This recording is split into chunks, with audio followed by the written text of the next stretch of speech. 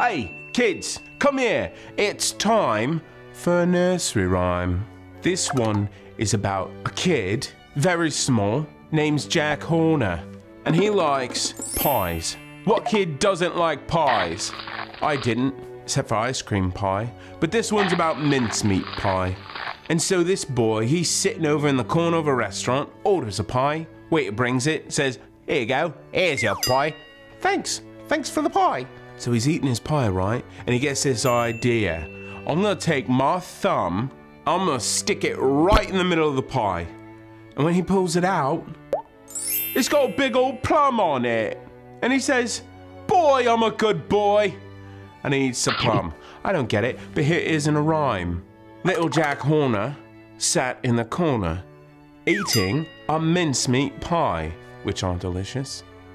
He stuck in his thumb and pulled out a plum and said, "What a good boy am I."